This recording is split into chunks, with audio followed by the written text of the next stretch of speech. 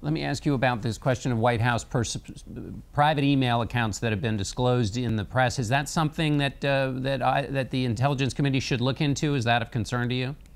Well, this is an area still without specific definition. And I think that we need legislation or we need rules that are set down that everybody in the White House, every Secretary of State, every senator knows. I've never had any instruction on how to use email. We now separate our personal and our campaign goes on one device, and the Senate device is kept just for Senate matters. But when I came, and to very recently, that wasn't the case. Everything was on one device, and nobody said anything about it.